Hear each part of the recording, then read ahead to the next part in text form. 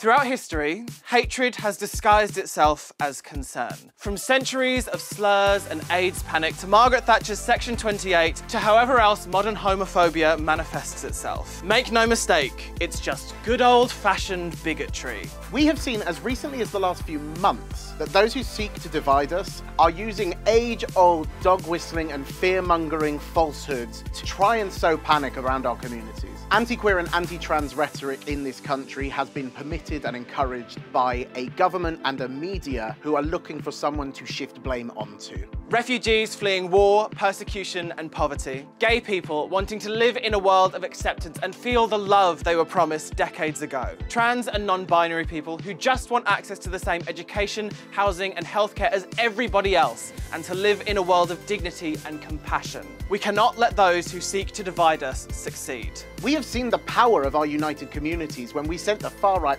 packing from outside Drag Storytime at the Honor Oak pub. Solidarity from teachers, trade unions, parents, the local community have helped us defeat bigotry every time it rears its ugly head. Unity has been our strength, just as it has been throughout history. From the Stonewall riots to the 1972 kiss-in in Trafalgar Square to the Equality Act being passed to all the other landmark laws around the world. What we have to remember is, when we stand together, we are unbreakable. When we stand together, we win. Yeah. And when we stand, is there an and or is? And when we stand together, we can win.